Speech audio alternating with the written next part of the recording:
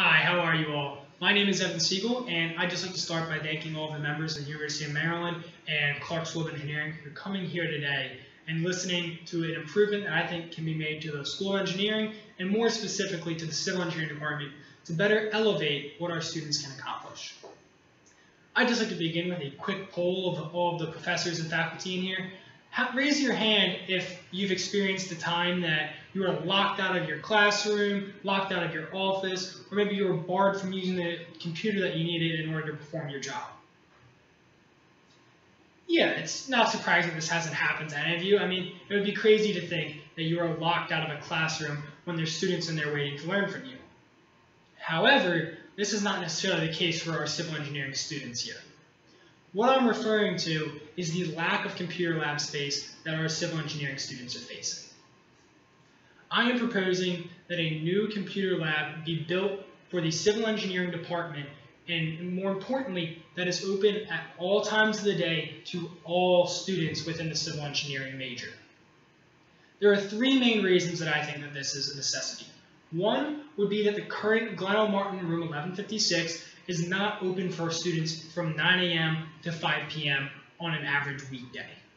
Two would be that an additional lab would allow for students to be able to work on side projects or maybe just explore the software that they have available to them, which would make them better rounded students who just have more knowledge on the software that's out there. And three would be that the virtual computer lab, which is in place to keep from this being an issue, is a complete nightmare for your average student to use. Now, back to point number one, room 1156 in Glenn O. Martin. I'd just like to start by showing you all a picture of Glenn O. Martin. This is a room 1156 that I was referring to. It's a computer lab on the first floor that has 40 workstations, all with basically brand new 17-inch monitors that are outfitted with all of the software that you can need. I'm talking everything that a student here would need to complete any project or any assignment that they're given. However, the issue is the schedule for room 1156. These are the actual hours that you can use 1156 as a student. And I'm not referring to the blue blocks up here. As you can see, these are times that it's reserved by classes. Whether it be classes that have the room scheduled every day throughout the semester when they're in session, or there's simply a class that reserves one day a week every now and then just to work on the project that's going along and giving students time to be in there. The problem with this is Monday through Thursday, when most students want to be doing their work, the only time they can really be in there until after 5 p.m. or even on Monday and Tuesday, 7:30 p.m. on an average week, is 12 p.m. to 2 p.m. Now, this is a time that students could go in and they could knock out a little bit of work midday. However, I've had the experiences where I've been in there working on, say, my capstone project, and I'm really just getting work done. It's going really well. All of a sudden, I look down at the time, and it's 1:55. Students are starting to come in for the following class, and I'm getting kicked out, and I can't keep working on my project, and it just messes up my study schedule for the rest of the day, because now I have to come back in, and I have to keep doing my work later on in the day when I'm supposed to be doing something else. Now, I'd like to talk about point number two. Point number two is that having an additional lab that is open to all students, and not simply students who have swipe access to room 1156 because of the class that they're taking, would allow them to explore the software that they have available to them, whether it be through a side project or simply just tinkering around, seeing what's out there, and seeing what they should maybe learn. I've experienced that in my internship over the past 2 summers.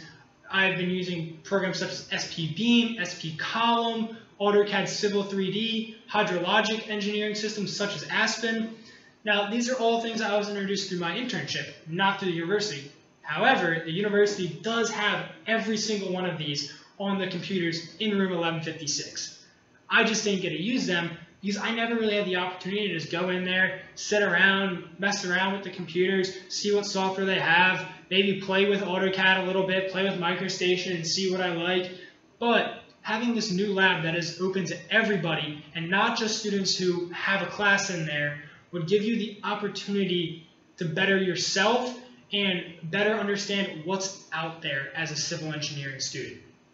Now, my third point, the virtual computer lab is a nightmare.